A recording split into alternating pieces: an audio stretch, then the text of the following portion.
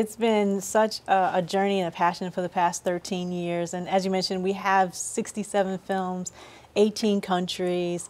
The filmmakers are coming from all around the world and from the United States. And of course, we always have to highlight our Detroit filmmakers. Films, right? Yeah. Yes, and this year it's really exciting too because we have a special segment called the Fearless Tribe of Fanatic Filmmakers that features all Detroit filmmakers. Okay. And we also are honoring those in the community that are helping to build Detroit's independent film community. And we have something called the Trinity Film Honors, and we have 5 honorees this year. Yeah.